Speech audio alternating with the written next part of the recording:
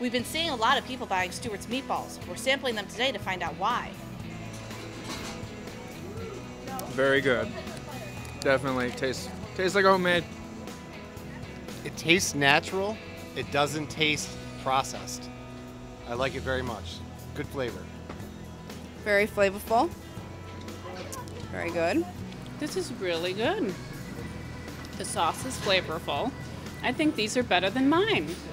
They are juicy. I can cut them with a fork. It's flavorful, juicy, like my wife makes them, and my mother.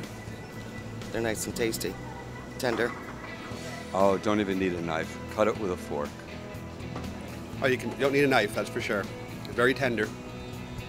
The Stewart's meatball, you can have it now and then. You can have it individually, on a sub, or you can take it home for pasta. How would you do it? A sub or on spaghetti. I can just come in here and grab some dinner and bring it home. Get a bunch and bring them home for dinner. Add some cheese to it. Maybe a little more sauce. And maybe some spaghetti. How's that sound, Johnny?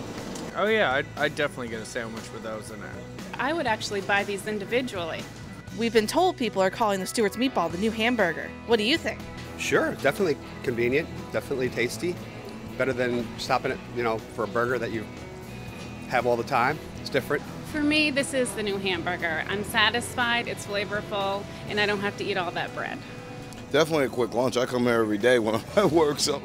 Yeah, I can totally see why these are the new hamburger. They're quick, easy, they're ready to go. Just grab and go, jump in the truck, eat while you're driving.